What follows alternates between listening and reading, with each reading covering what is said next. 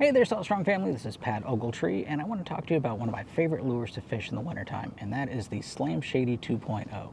Now, one of the reasons why I like fishing this lure so much in the wintertime is, if you notice, it's a smaller profile, and the forage for the fish in the wintertime is going to be a little bit smaller, and this mimics that almost perfectly. Now, there's three different ways that I like to rig these lures in the wintertime. And the first one is just like this. It's on an owner twist lock.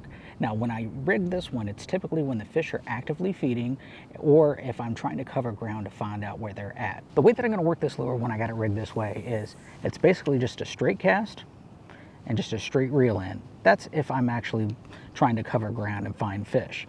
Now, if I want to slow down, say the fish aren't actively biting, then I could just do a twitch pause.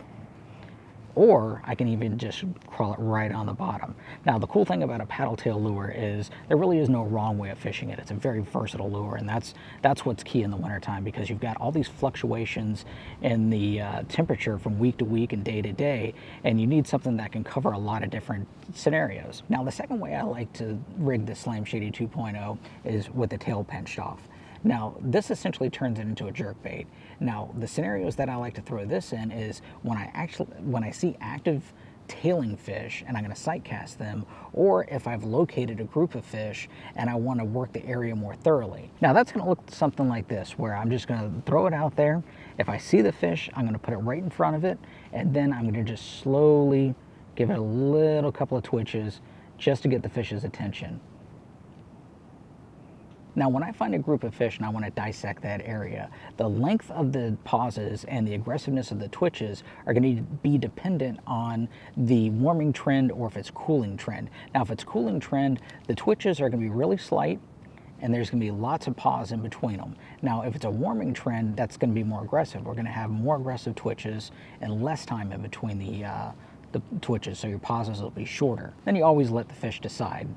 Just keep mixing it up until you find out what they like. Now, the third way that I like to rig this is on a mushroom jig head.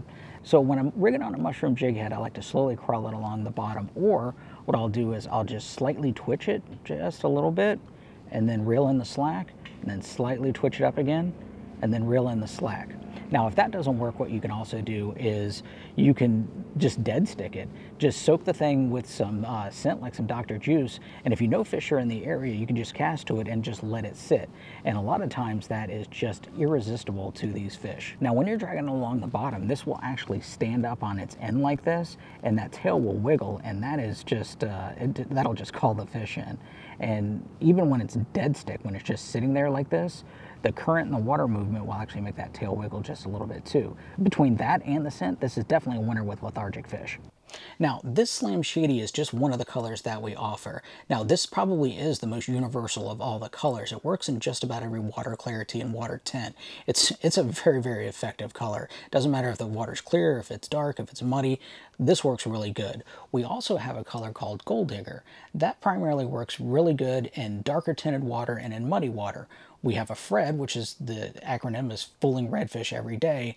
That's primarily for clear water. It works really, really good in the wintertime for clear water. And then if you run into a situation where there's a lot of bait around and you need to get something that is going to get the attention of the fish that's not going to get mixed in with the crowd, then the Flamingo Joe is the way to go. It's a bright pink lure, and that will definitely get the fish's attention. So if you've ever want to try any of these lures, right now we've got an outstanding offer. We have what we call an 11 for 1.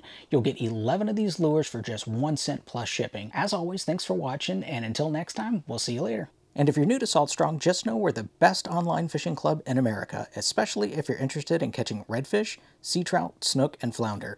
There's nothing else like it. We actually guarantee that you catch more fish while saving time and money.